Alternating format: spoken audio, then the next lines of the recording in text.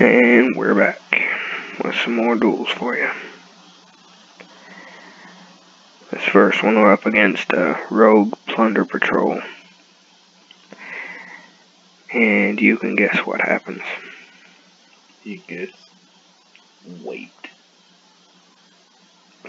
He destroys us completely. Oh, I know. We get raped. Just wiped clean off the board. Why did you save this?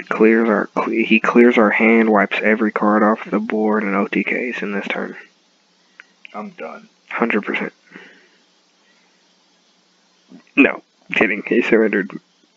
He attacked purple. That would have been just nasty if he did. He attacks purple. He just attacks purple, sees it's purple, and surrenders. Do you blame him? Yes. I would too.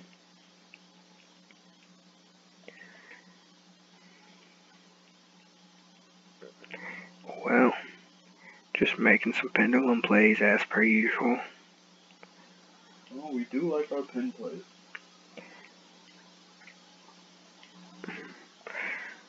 And it just keeps going. Of course, we'll make Selene Savage with Daybreaker as its material. And a little purple poison. Right? Yeah, because you told me to go into Savage. Yeah, I think this was the Savage Secret Village one. He ends up, Rusty gets negated, but Break Sword removes your Boral Sword. Yeah, that was, Savage. A good move, too. Yep.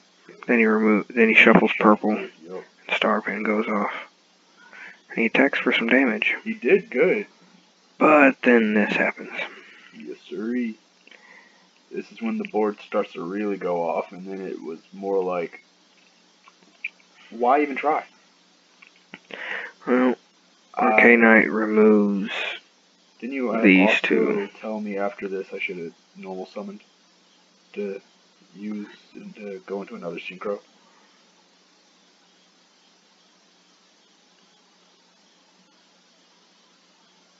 You can see what's happening here. Activate Cup of Ace. We lose the Cup of Ace. He gets 2 cards, and we're at 450 life points. He's at 8k. Watch this. He surrenders when we summon Rebellion. That's right. He just walks out the door. Honestly, if I didn't know what Rebellion did... Now look at this next duel. We got Ojamas, right? Yeah, I remember this one. This is funny, because it's like an Assault Core Ojama mix.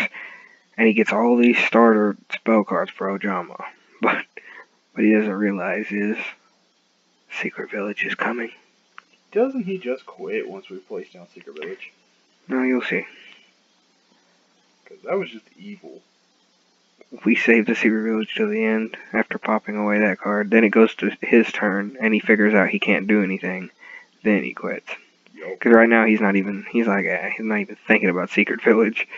I knocked him down to 18, and he's like, no, I'm done. Because he knew he couldn't activate nothing at that point. Ooh, this was a good battle, too. A little hero deck over here. The heroes did very well, I'll give them that. He doesn't really get nowhere. I mean... I was lying. You should know this by now. He just makes a couple monsters and then quits, as they all do against Secret Village. They can't activate anything. I mean, he's got 5 spell cards in hand right now, and he's just making, all he makes is plasma. That's all he's able to make. And yes, he has everything negated, but it doesn't matter. Because I'm still activating stuff, still going off. We add these and he quits. Yup. That was sad. And we go up against this. This was pretty fun. I mean, he opened with 2 ghost spells, which, yeah, it's kind of rough. And then he watches this go off. I know he wasn't happy about that. Hit him for 5k, and then he uses Mind Control to take the Clear Wing.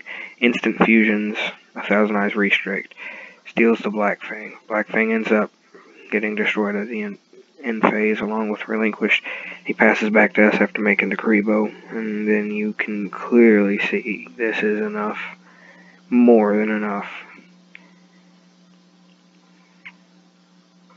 But he watches it. He just sits here and watches it. Thank God he doesn't just walk away, because in all reality he could. And then he quits.